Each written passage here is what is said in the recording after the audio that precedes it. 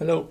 In this video I will talk about how you can represent different colors in Matplotlib and how you can change up the colors of your plots. So if you call plot functions multiple times, how you can assign different colors to these plots.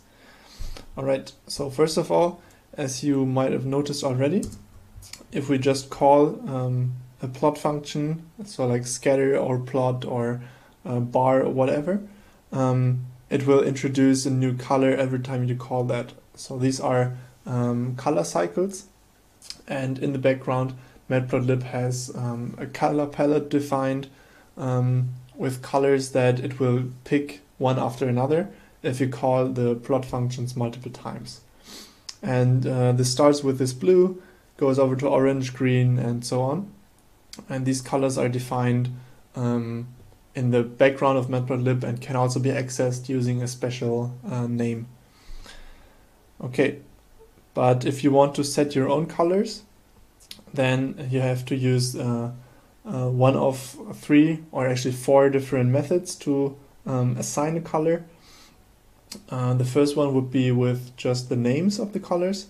So Matplotlib has a couple of colors defined, and some of the basic ones are actually defined by just one letter.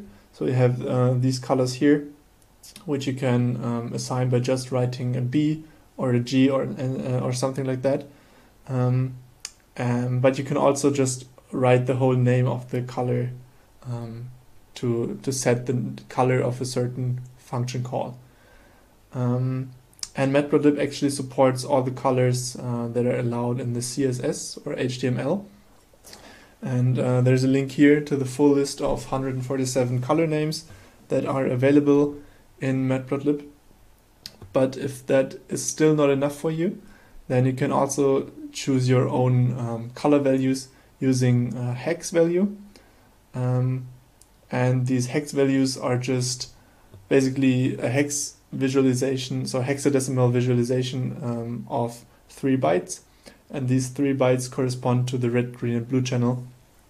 So yeah, you always have to write this hashtag in front of the hex value, and then you just write the 3 bytes.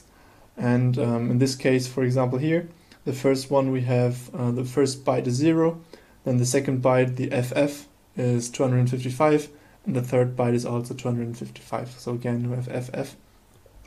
And using these hex values, we can set different colors to these lines here. And if you want to know more about how you can create these hex colors, you can have a look at this Wikipedia page about the hex triplets and yeah, how you can create these hexadecimal representations of colors.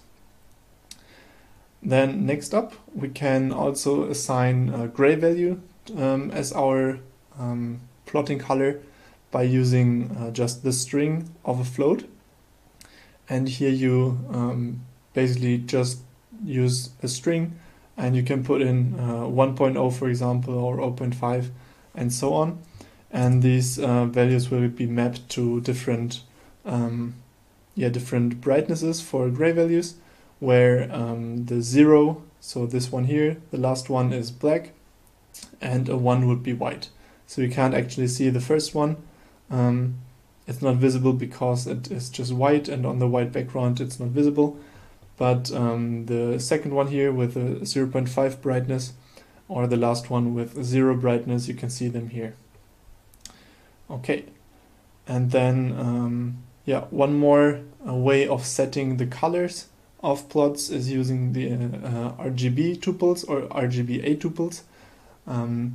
And these are just creating a tuple with RGB values or RGBA values, where these characters stand for red, green, and blue, and the A stands for alpha, and the alpha option is not needed, but this will give you a way to create transparent plots.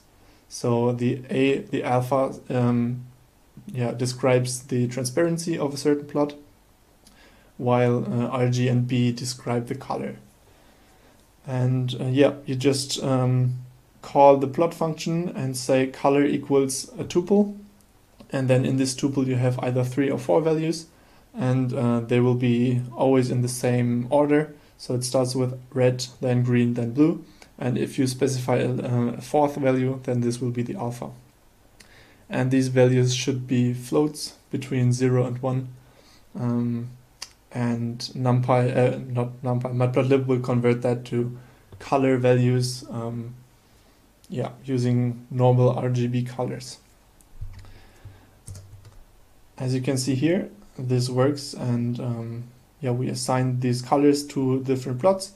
And this one, actually, this cyan one, this is transparent, as you can see, and the one below also has a bit of transparency. And this was achieved by setting this alpha value. And there's actually another way to set the alpha, and you don't have to include it in this tuple, in the RGBA tuple, but you can also just assign the RGB tuple to the color parameter, and then set the additional parameter alpha to some float value between 0 and 1 as well. And then this will be interpreted as the alpha value of the color that should be plotted. Okay, and now we come to the cycle references that I mentioned above. And this is just the normal color palette that Matplotlib uses. And if you call these the plot function without any color, the color parameter passed to it, then it will use colors from this color reference. And you saw that as above. And the way we use these colors directly, so the colors defined in Matplotlib's color palette, is by writing the C followed by a number. And we set the color to this C2, for example, which is the third color in the color palette, because it starts indexing at 0. And we can use these C number color names to get the colors from the color palette. And this can be quite useful if you want to, for example, have multiple lines, but these lines should be grouped into, I don't know, like pairs. And these pairs should have the same color. And then you can use the color palette ones here, because they are very common colors and easily distinguishable. And you don't have to worry about creating hexadecimal numbers for your colors, or thinking of these RGB tuples.